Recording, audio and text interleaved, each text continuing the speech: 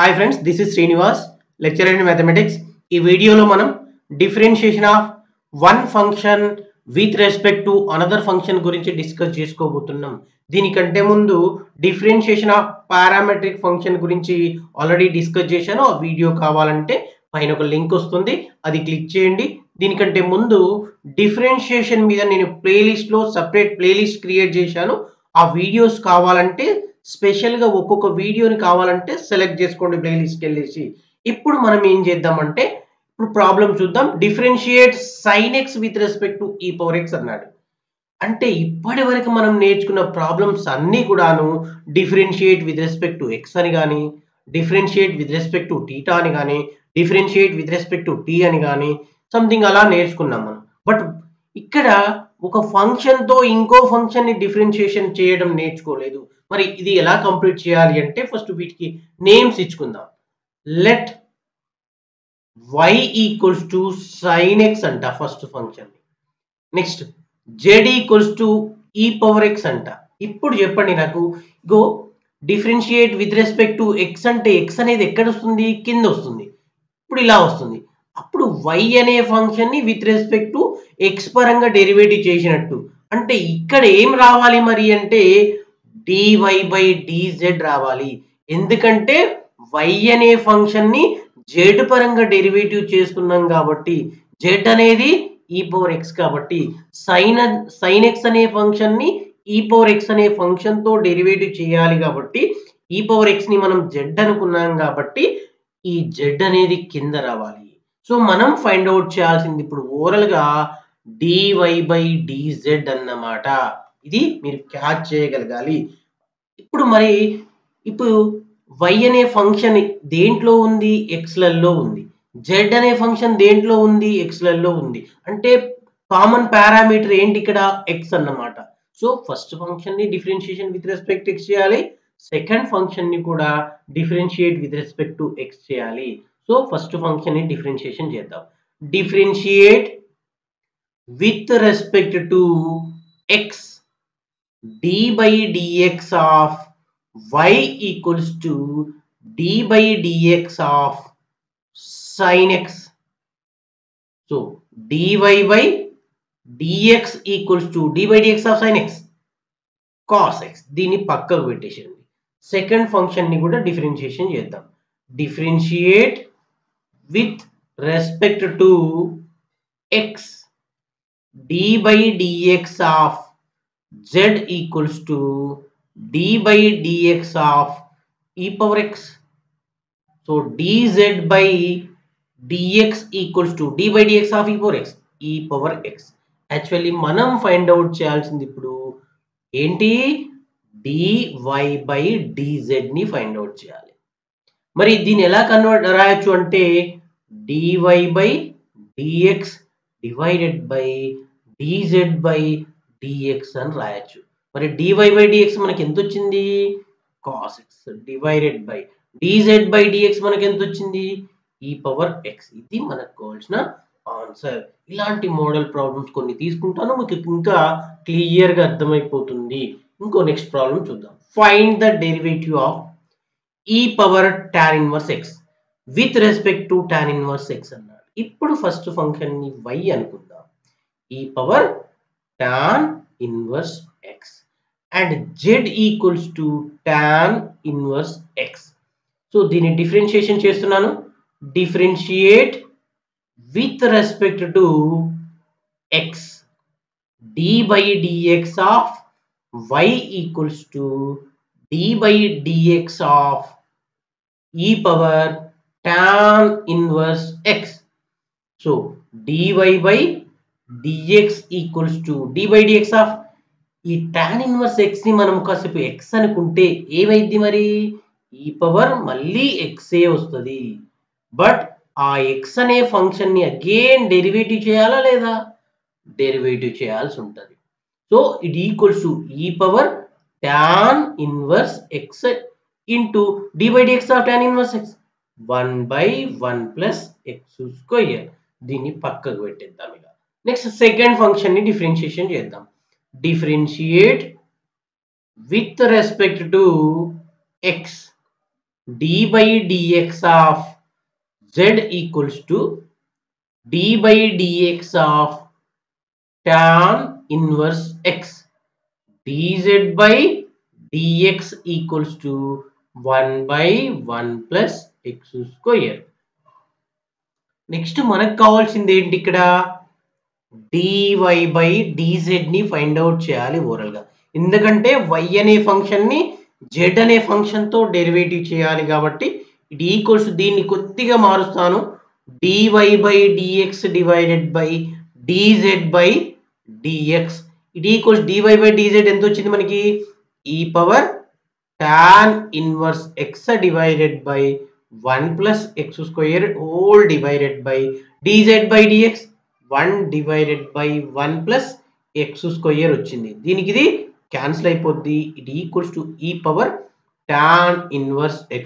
This is the answer. Next problem తీసుకుందాం. 2-3 problems చేయగానే మీకు ఇంకా క్లారిటీ వస్తుంది. Next find the derivative of e power. So y equals to e power 4x square and z equals to under root of 1 plus 4x square. So differentiate with respect to x. d by dx of y equals to d by dx of e power 4x square.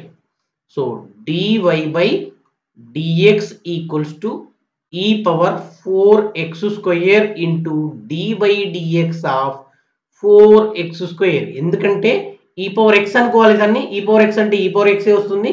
దేన్నైతే x లాగా treat చేశాము దాన్ని again derivative చేయాలి.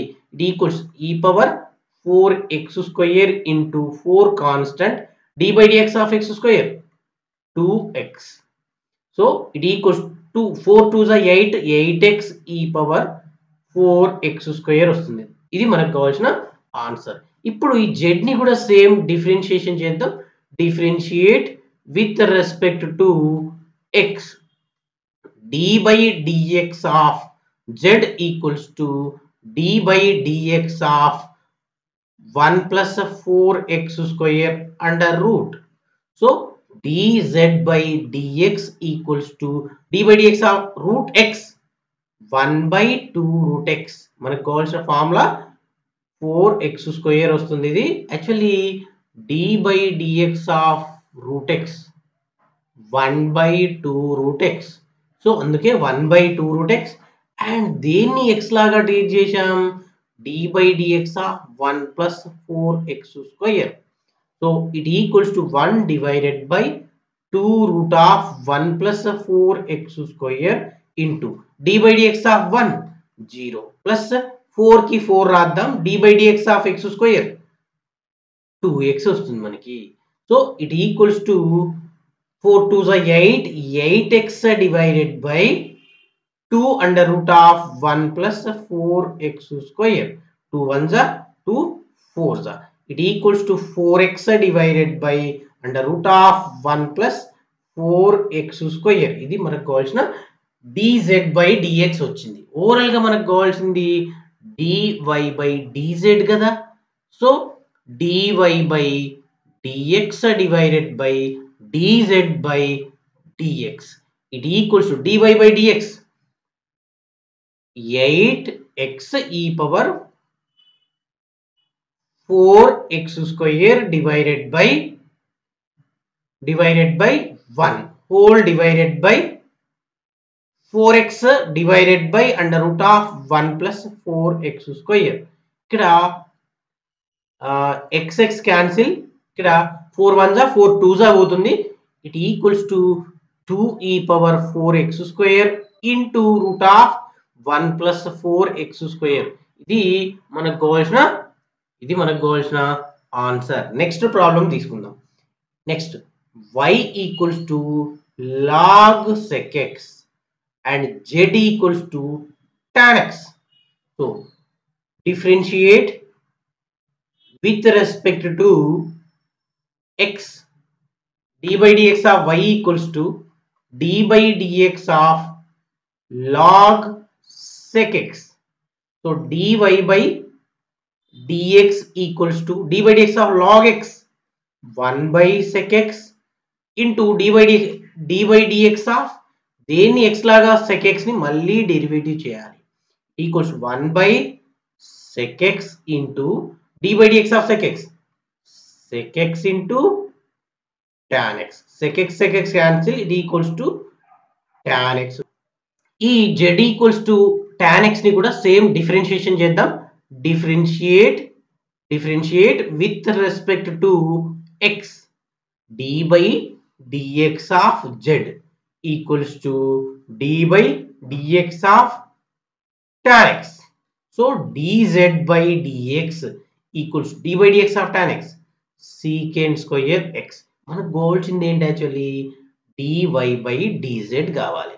మరి దీన్నే dy by dx divided by dz by dx అని రాయొచ్చు.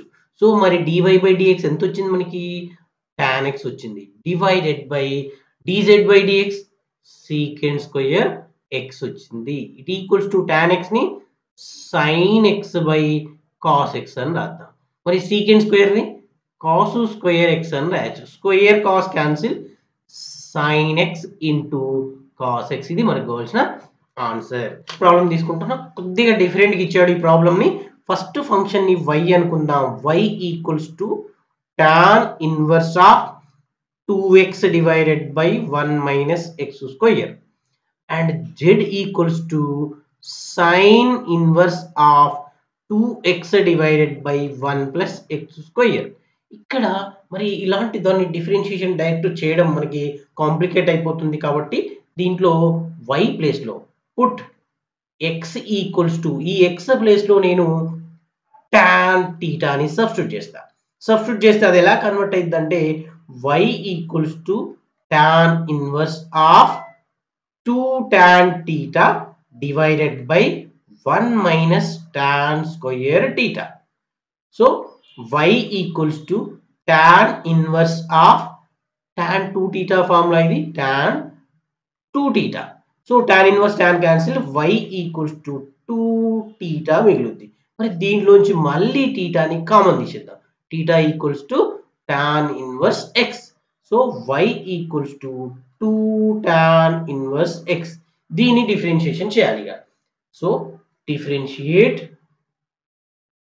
with respect to x d by dx of y equals to 2 into d by dx of tan inverse x. It equals to 2 by 2 divided by 1 plus x square వస్తుంది మనకి. దీన్ని పక్కకు పెట్టేసేయండి. Same process లో ఈ x place లో మనం put x equals to tan theta అని తీసుకుందాం. సో తీసుకుంటే z equals to sin inverse of 2 tan theta divided by 1 plus tan square theta అయింది.